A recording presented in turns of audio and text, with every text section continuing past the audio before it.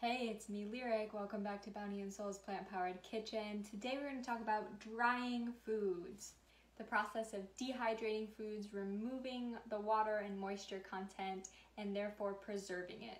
People have used drying as a way to preserve food and medicine for over 14,000 years. So we know a lot about it. It's easy, it's simple to do, it's really fun, and there's all sorts of benefits. For one, it's a great way to reduce food waste. If you have a bunch of one type of food and you don't think you can eat it all fresh, drying could work really well and allow you to eat that food later on and not have to eat it all right now and prevent it from being thrown away. This is really useful, especially if you come to the Bounty and Soul markets where sometimes you may get a case of peppers and you're like, what do I do with all these peppers? You could dry them.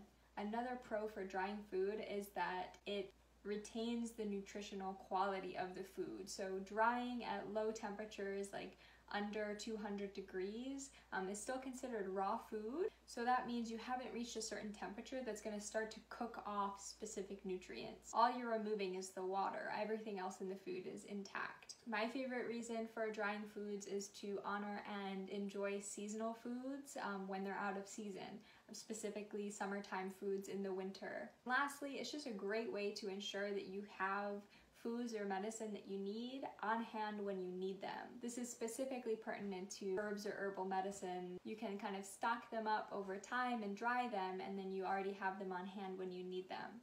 Kind of like building your own medicine cabinet or what's called an apothecary. And just to quickly touch on the other methods you can choose from for preserving your foods, you can always ferment foods. We have a video about sauerkraut up on the website and the Facebook.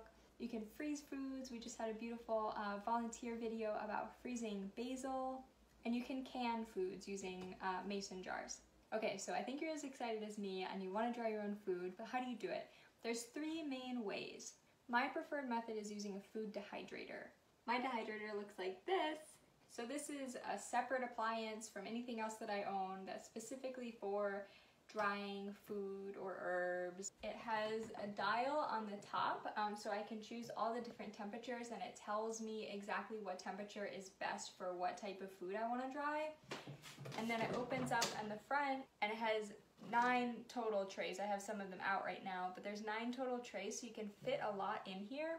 You can see I'm dehydrating some cherries right now, but this is just my personal preference. This is an upfront investment. It costs money to buy a dehydrator, but it can really help you with food safety. I've never had anything get moldy or rotten when using my food dehydrator. It makes things a little bit simpler. So you can always consider buying a dehydrator if you get really into drying foods, but there's other easier ways to start.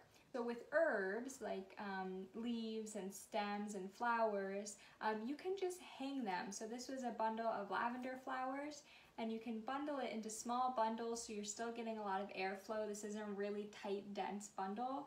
And you want to hang this in a well-ventilated area out of direct sunlight. That's a really common mistake that folks can make when they're hang drying herbs.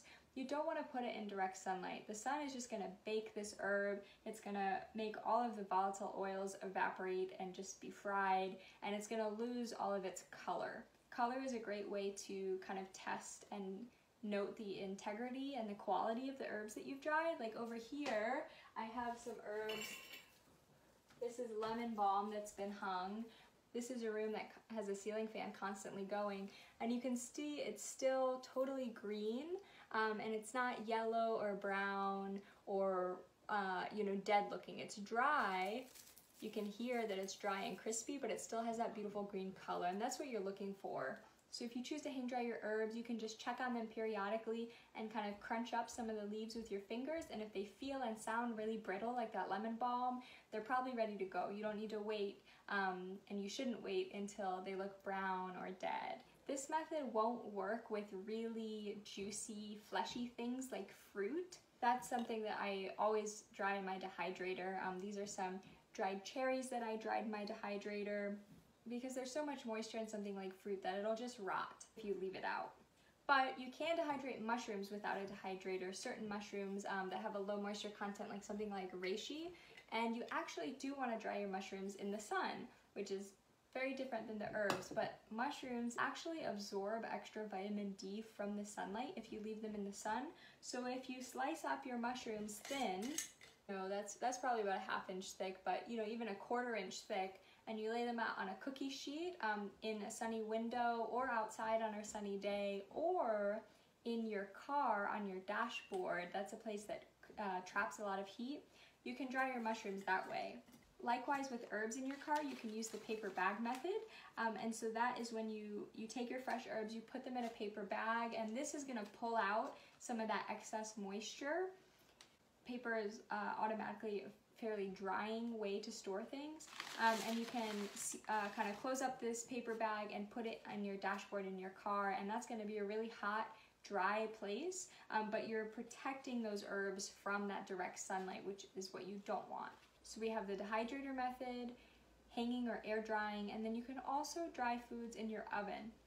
This can be fairly tricky. I don't personally have a lot of experience with this because I do have a dehydrator, but you can set your oven to the lowest temperature, even being warm, the warm setting, and slice up things like fruits like apples, around a ¼ inch thick, spread them out on a cookie sheet and allow them to kind of bake dry in the oven for, it could take 8 to 10 hours.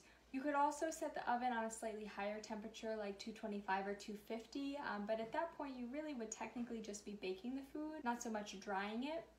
So those foods would not be able to store as long as herbs that are dried in a dehydrator or via the air. But you can definitely experiment with drying foods in your oven. You can check out, there's lots of recipes online for different specific foods, how to cut them, how long they may take, but just be aware that you will have to have your oven running for a potentially long time. So plan it for a day that you're home. After you dry your foods or herbs, you want to store them in an airtight container. Probably a jar is going to work best for long-term storage. Foods like these that are properly dried, they're fully dried, there's no moisture being introduced after the drying process, they're in an airtight container, they will last for several years. The quality, the color, the flavor, the nutritional, medicinal benefits, those may deteriorate over time, but as long as there's no visible mold in your jar, it's fully safe to eat. And then you can call on these foods whenever you need them. You can create more products with them. Like I had dried some blueberries, some local blueberries that I picked up at Altum Farms. We had some of their blueberries that went out at our market. I dried the blueberries and then I ground them into a powder. Now I'm actually going to add this to frosting on my birthday cake, and it's going to make the frosting a really beautiful purple color. It's a cool creative way to, instead of buying artificial food coloring or something like that, to just use foods and medicine that are growing right here where we live. Some whole jalapenos that I dried. These came from my garden. I had too many, so I dried them whole, and then I can just throw them whole into a soup or a stock that I'm making, and then strain it out before I serve the food. So I'm infusing that jalapeno spice and all of the benefits of capsaicin and spicy foods. That's really easy and simple. Of course, you can dry herbs and things for teas. I have some nettle that grew on my property, which is highly medicinal for teas. Flowers, you can dry flowers. I have some red and crimson clover flowers from the property, some calendula flowers from my garden. Look at that. Look how beautiful. What a jar of sunshine I've been able to encapsulate, that I can open up all winter and remember what it's like to see calendula flowers in July. Dried foods can also just be great for snacking. Like I mentioned these dried cherries. I've dried watermelon, peaches, grapes, of course.